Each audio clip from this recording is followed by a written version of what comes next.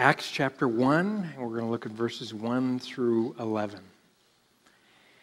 Now, whenever you share the gospel with others and you share that Jesus came to reveal the Father to this world, to take the penalty for the sins of men, our sins, and to die and to rise again from the grave. You know, many times people will say to you, well, how can I know that this is true? How can I know that this actually occurred in history? And so how do you respond to someone when they ask that question? I think it's very important. If you don't have a really good answer, hopefully you'll take what I'm going to share with you this morning and use that as your example of what you can share with people and give them the best evidence for the resurrection, because there is plenty of it. Now, this is not the only evidence for the resurrection. There is plenty more. But these, I believe, are just the best evidence that you can use to share with people that Jesus is alive. And so let's just read our text here this morning. Verse 1 of Acts 1. The former account I made, O Theophilus, of all that Jesus began both to do and teach, until the day in which he was taken up, after he, through the Holy Spirit, had given commandments to the apostles whom he had chosen, to whom he also presented himself alive, after his suffering, by many infallible proofs, or literally that is, indefensible proofs, being seen by them during 40 days, and speaking of the things pertaining to the kingdom of God. And being assembled together with them, he commanded them not to depart from Jerusalem, but to wait for the promise of the Father, which he said, "You have heard from me. For John truly baptized with water, but you shall be baptized with the Holy Spirit not many days from now." Therefore, when they had come together, they asked him, saying, "Lord, will you at this time restore the kingdom to Israel?" And he said to them, "It is not for you to know the times or the seasons which the Father has put in his own authority, but you shall receive power when the Holy Spirit has come upon you, and you will be witnesses to me in Jerusalem and in all Judea and Samaria and to the end of the earth." Now when he had spoken these things, while they watched, he was taken up and the cloud and received him out of their sight. And while they looked steadfastly toward heaven, as he went up, behold, 2 men stood by them in white apparel, who also said, "Men of Galilee, why do you stand gazing up into heaven? This same Jesus who was taken up from you into heaven will come in like manner as you saw him go into heaven." So what are these infallible proofs that Luke records here and refers to concerning the resurrection of Jesus? You see, infallible proofs are what you need to share with people. They are indefensible proofs. And proof is what this world needs. They need to hear the proof because there's plenty of it. And so what are these proofs? Well, the first is the most obvious here.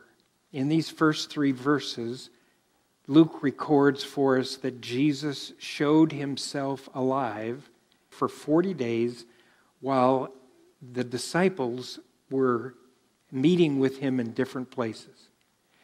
Now, this is very interesting because eyewitness testimony is probably the most powerful evidence of all. Eyewitness testimony that occurs, well, at least 14 times we have recorded evidence of people or groups of people that saw Jesus alive after his crucifixion and his resurrection. And so it's pretty obvious that this is a critical part that is described in Scripture over and over again, that people actually saw him alive from the dead. Now, there are probably more than 14 occurrences. We just have only 14 occurrences recorded for us in the Scripture. Because the Scripture said, Jesus said himself, that many other things he did.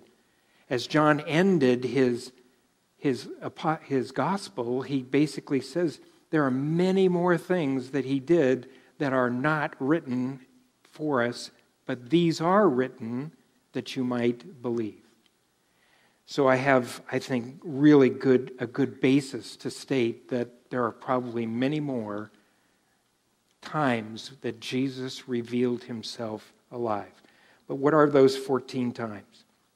Well, first, he revealed himself to Mary Magdalene. We read it this morning, John 20.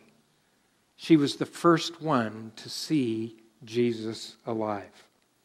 And then a group of women who were coming to meet and to take care of the body of Jesus, they saw Jesus alive. Then there were 2 disciples walking on the road to Emmaus, and Jesus walked with them, spoke with them, and all of a sudden it was revealed to them that this was Jesus that was crucified. Then fourth, he revealed himself to Simon Peter alone. What a revelation that must have been. I would have loved to have been a fly on the wall listening to that conversation. The one who had denied Jesus. And Jesus went to him personally to reveal himself to him and to reconcile with him. I'll bet you that was a tearful moment.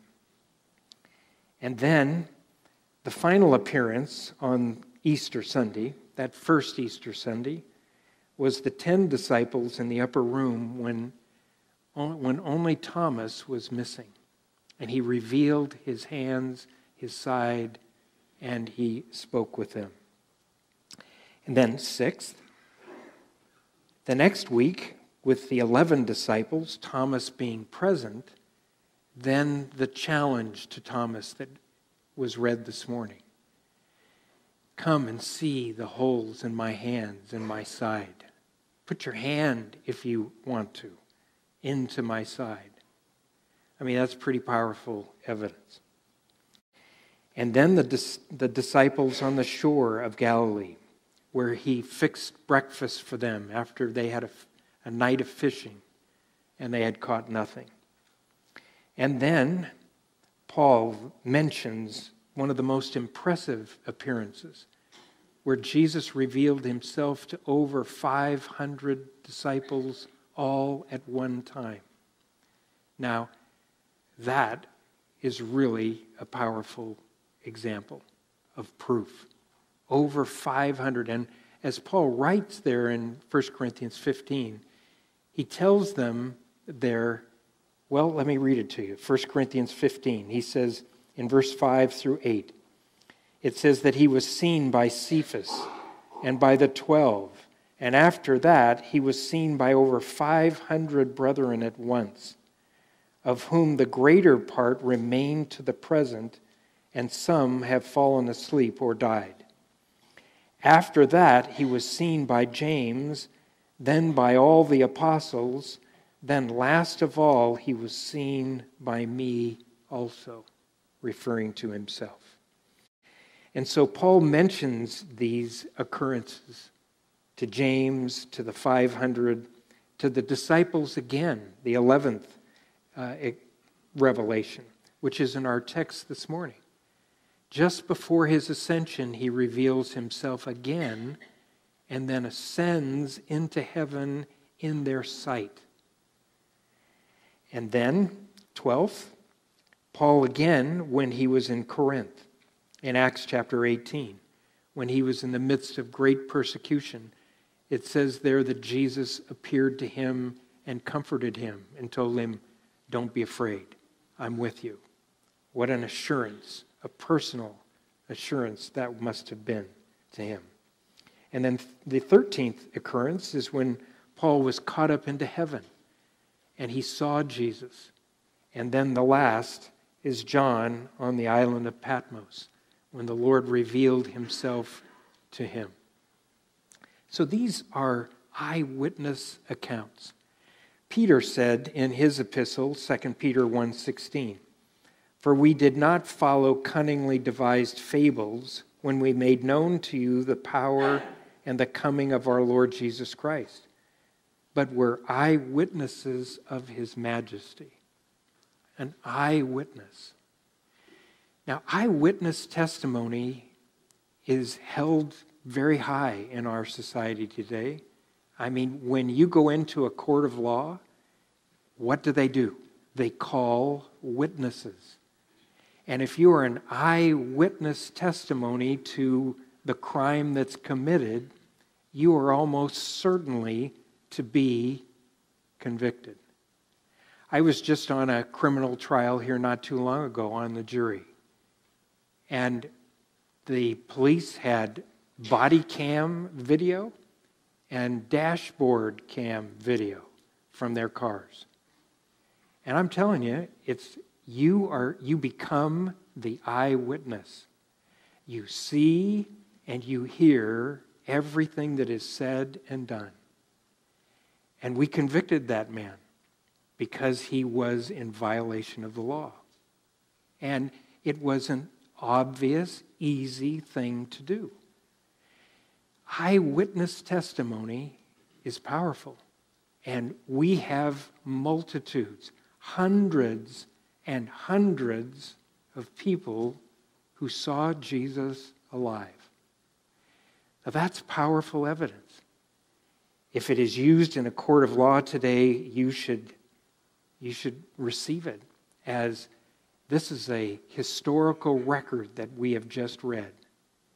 And it is one of the most ancient historical records that we have in print today. Eyewitness testimony. But that's not all. Secondly, the most practical proof of the resurrection was the personal evidence. You see, Jesus was not going to leave the disciples alone. He was going to send the Holy Spirit to fill their hearts and transform their lives. That evidence was dramatic, and it was personal. You see, every one of you here this morning, if you are a Christian, the Holy Spirit lives inside you, and you have become his witness. You have a personal testimony of how he has changed you. And that testimony is what you share as a personal testimony. You're not an eyewitness testimony, but you're a personal testifier of what he has done in your life. Now, that is pretty powerful, because without the Holy Spirit, that could not be. There would be no transformation in your personal life. There would be no personal way for you to know that he was alive unless you were filled with the Holy Spirit. Now that's what Jesus tells them here in verses 4 through 8. He tells the disciples that they are going to experience this, what he calls the baptism in the Holy Spirit. Now, when they first believed in Jesus, they received the Holy Spirit. This is found in John 20, verse 22. It says, when he had said this, the verse previous to this, he had said, "Peace be unto you." And when he had said this, he breathed on them and said, "Receive the Holy Spirit." So John 20 is exactly where they became born again. That's where they received the Holy Spirit and became believers as you and I are believers today. And so the Holy Spirit comes into you the moment you believe in him. But Jesus here is promising in Acts chapter 1, verse 8, that they are going to experience this baptism in the Holy Spirit that will enable them to become his witnesses, bold witnesses. It's an overflow. That's what the word baptized means. It means to overflow with the Spirit of God. And that's what changes and transforms a person's life. He comes into you when you believe, and Jesus here is promising that there is more of the Holy Spirit. And I can guarantee you, for every single one of us in this room, there is always more of the Spirit of God. If you will open up your heart and you will ask, he will empower you, and he will flood your heart with his life. This is what Jesus said in Luke 11:13.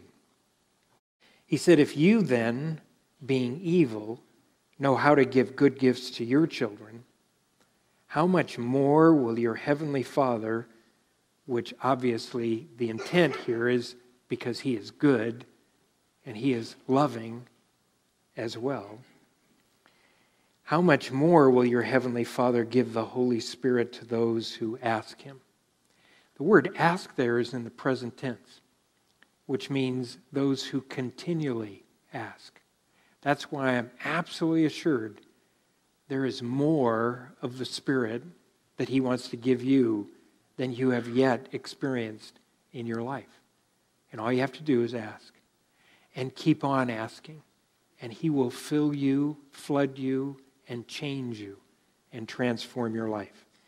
This is what you need if you want a transformation of any part of your life. This is what you need if you're going to be a powerful witness for Jesus Christ.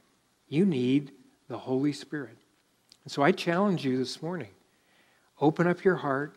Ask for this personal evidence of his transforming power at work inside of you. Then thirdly, there is the predictive evidence of the resurrection. Now this is also here in verses 4 through 8. Because what Jesus does here is he tells them, he predicts to them exactly what's going to happen in 10 days. He said, not many days from now, which we know from the scripture was just 10 days later, on the day of Pentecost, the Holy Spirit came upon them, and they were filled with the Spirit as he promised here. Now, Jesus did this continually.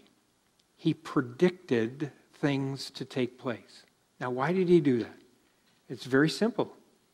Predictions are only and can only be done by God himself. Because no man can make any kind of prediction except it is revealed to him by the Spirit of God and by the power of God. God is the one who knows the future. Jesus knew the future, which revealed to them that he was more than just a man, that he was God come in human flesh, that he was come here to reveal the Father to all mankind. And so he predicted things to come because prophecy is found all through the Scripture.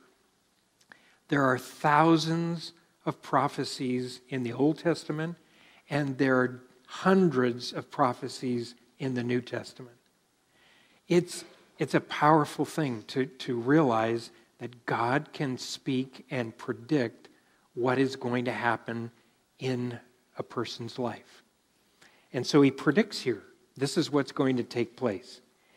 And so he reveals that he is someone outside of man's time domain. He is from eternity, and he will return to eternity. Now, the reason why I bring this up is because it is a fact. It's a proof of who Jesus was. He was not just a man, but that he was God come in the flesh. We know that because only God can predict the future. This is where God challenges the false gods in Isaiah chapter 41, verses 21 through 23. Now, notice the challenge here that the true and living God makes to the false gods of Isaiah's time. He says there, present your case. This is what he's saying to the false gods. Present your case, says the Lord.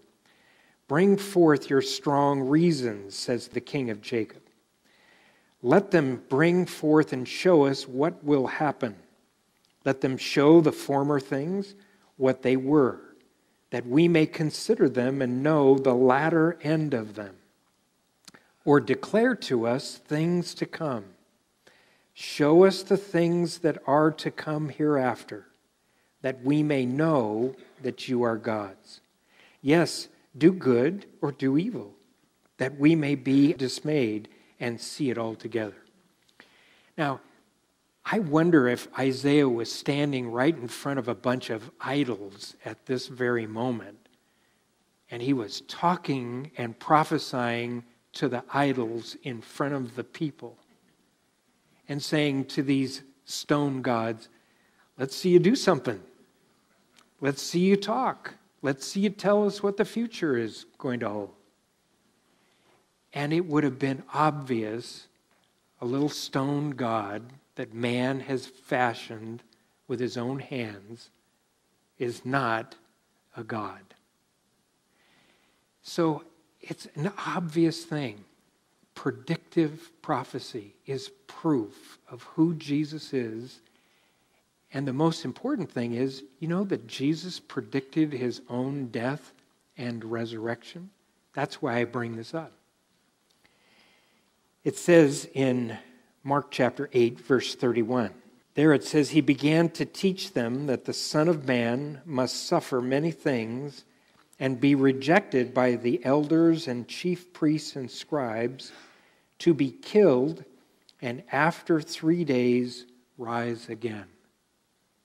So, if God is the only one who can predict the future, and Jesus predicted the future, then he is that one true and living God.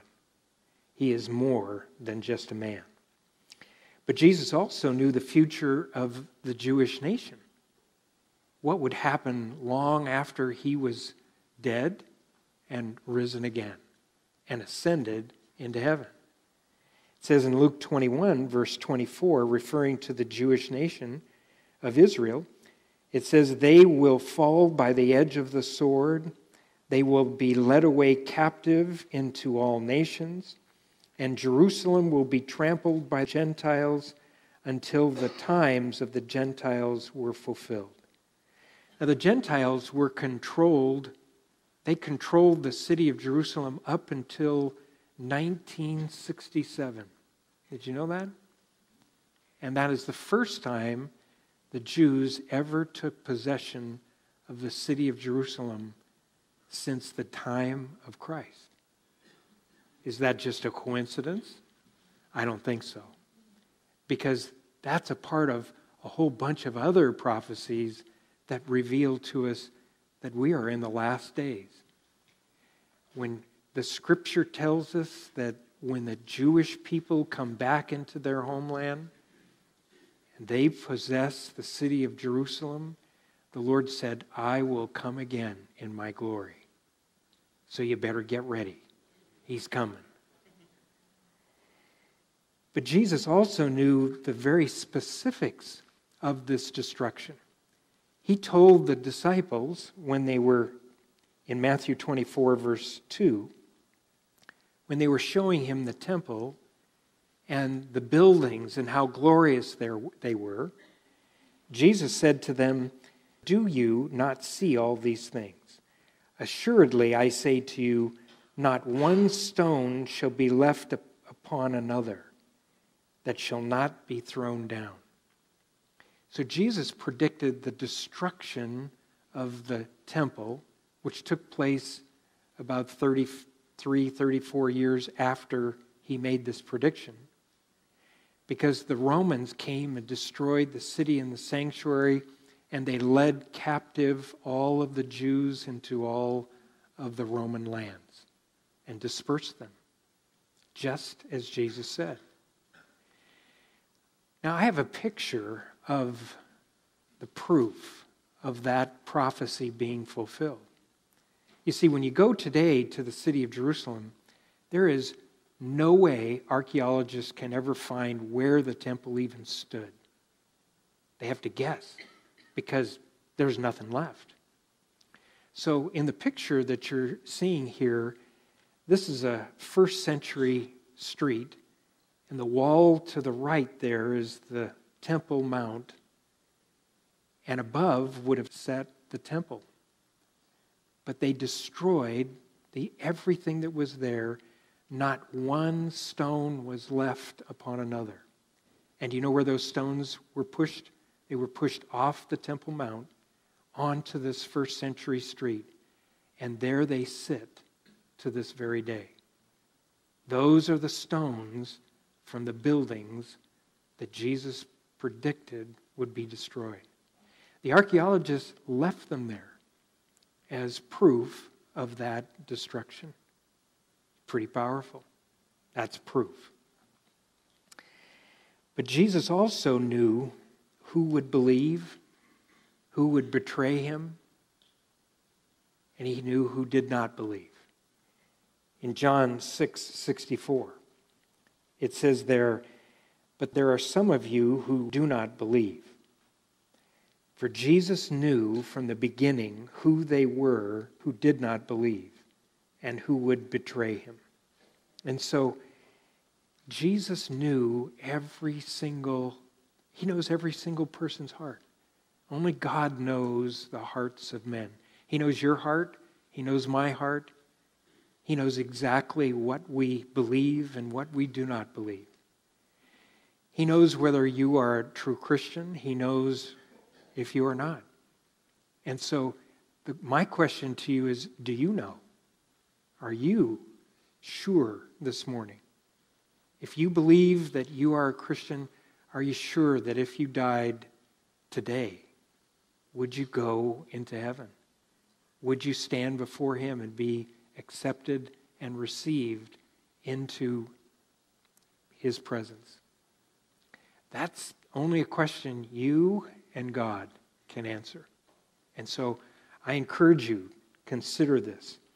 This is why he's brought you here today if you're not a Christian, if you're not walking with him and following him, because he wants you to be challenged. He wants you to make a decision today. You see, Jesus said, you're either with me or you're against me. There isn't anything in between. There is no place for you to sit on the fence. You're either with me or you're against me. Those are his words, not mine. So I pray that you will consider that. So if Jesus knows all of these things, and how much more does he know about you? And does he know what you need? And all you have to do is ask him, and he will direct your path. Now, the fourth evidence of his resurrection is the historical and circumstantial evidence of his resurrection. Now, what are these historical and circumstantial evidences? Well, there are many of them. Let me just give you two that I think are really powerful. The first is the most obvious, and that is the empty tomb. There's nobody in his tomb.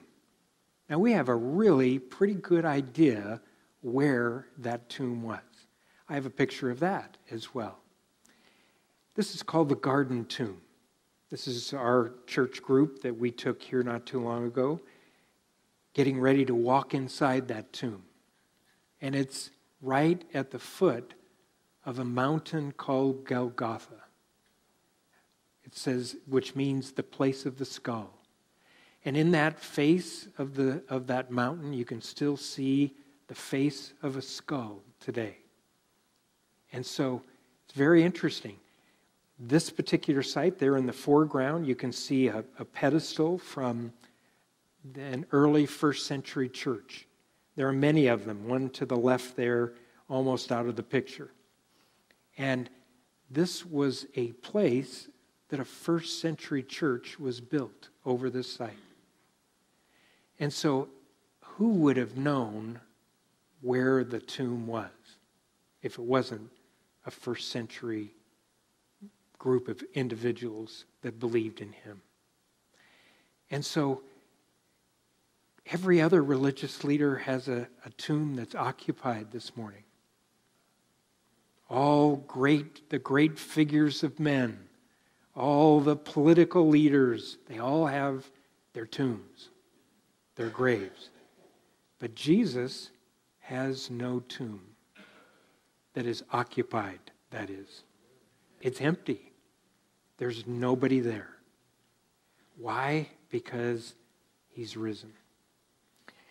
The second historical and circumstantial evidence that I think is powerful is that all the disciples, including Paul, were persecuted and they were tortured, they were martyred for Jesus Christ, confessing the fact that they believed he was alive, confessing the fact that they had seen him and touched him and ate with him.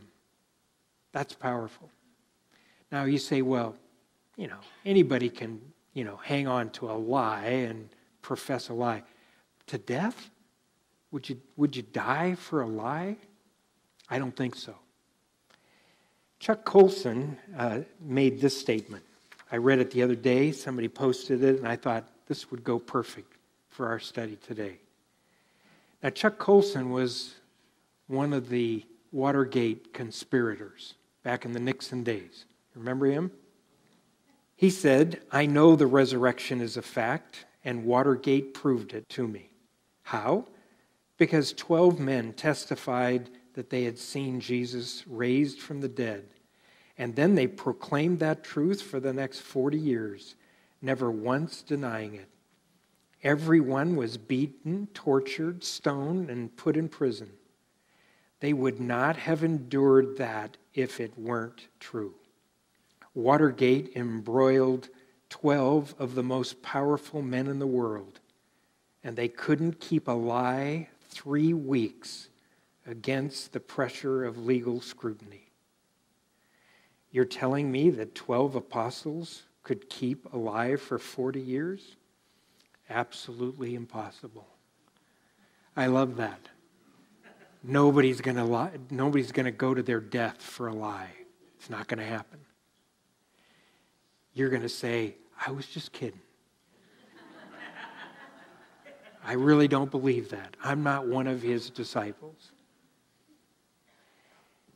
Now, the last proof, fifth, the ultimate proof of the resurrection is the evidence of the second coming. Now, if you wait for this proof, you've waited too long. You're in grave trouble because you will be standing before him in judgment.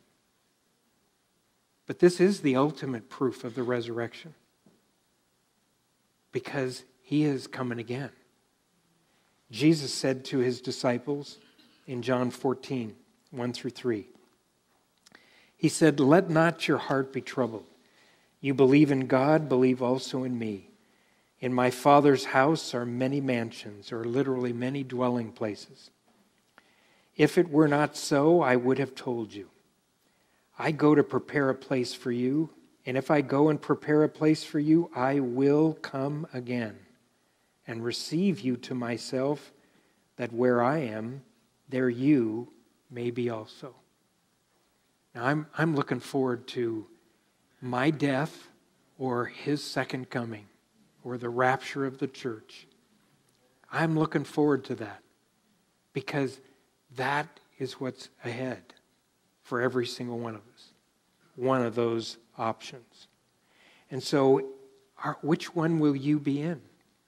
Will you be in the rapture of the church, or will you go and you will see his second coming? That's up to you. It's your decision. It's your choice. But I wouldn't bet your life on the fact that he won't return. That is not a bet I would take. Okay? If he predicted all of these other things, this prediction will come to pass. He will return. and you will stand before him one day. Every one of us in this room, every one of us on this planet, every one that has ever lived and stood on this earth will stand before him and give account to him one day.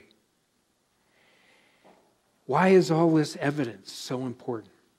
Because it proves that Jesus is the Messiah promised in Scripture.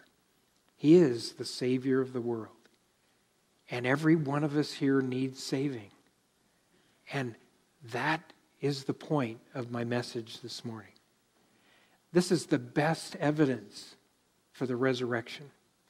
If you will accept this evidence, you should accept him as your Savior. And you should follow him. And you should believe in him.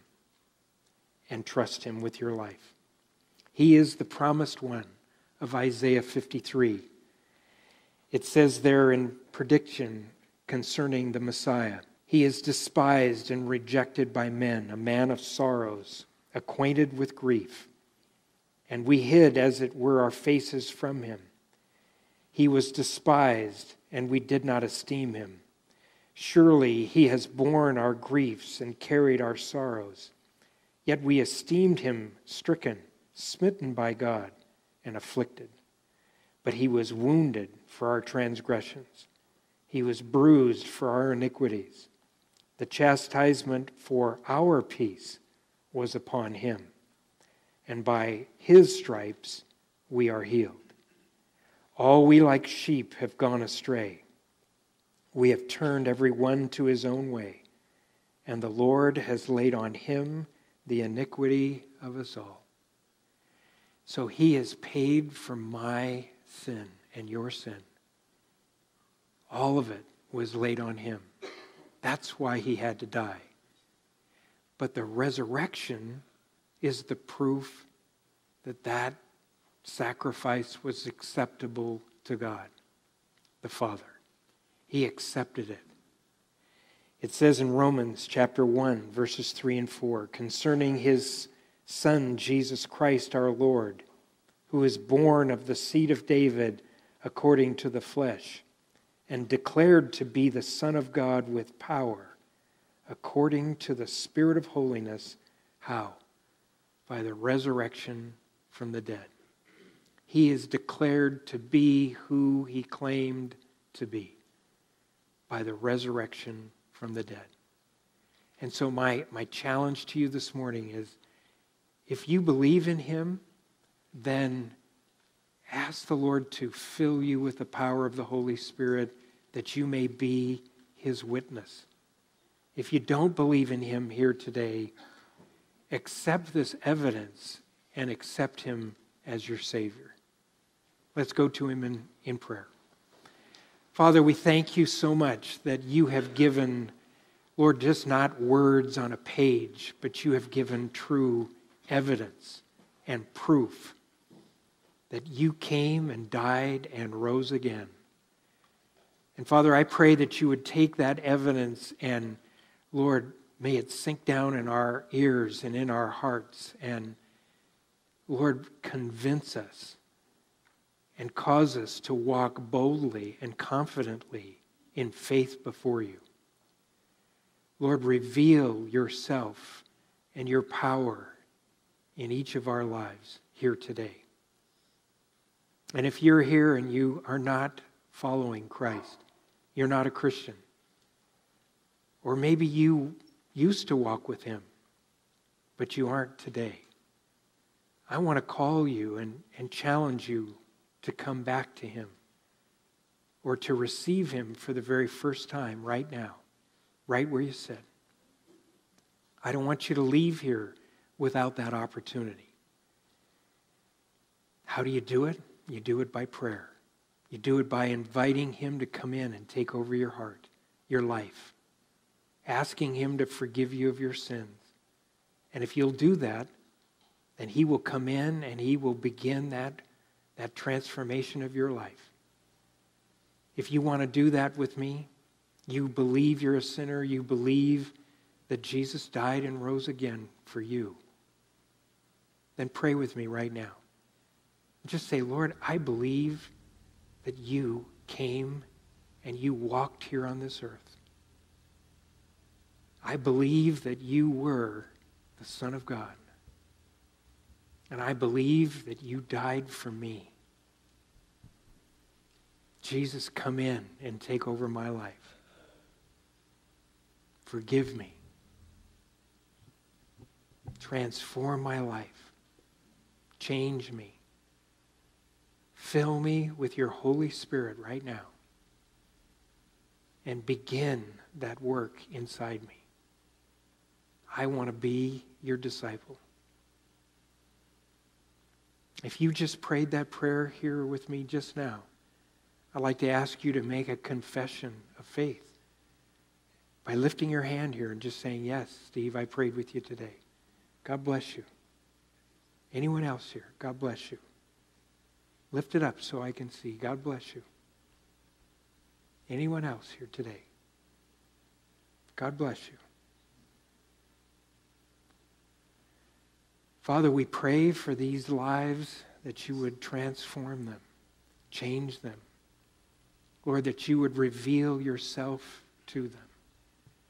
Lord, reveal your power as you have promised. Lord, begin that work even at this moment.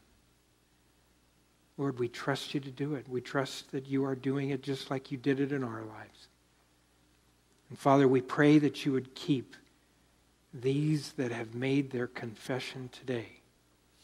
Keep them all of the days of their life.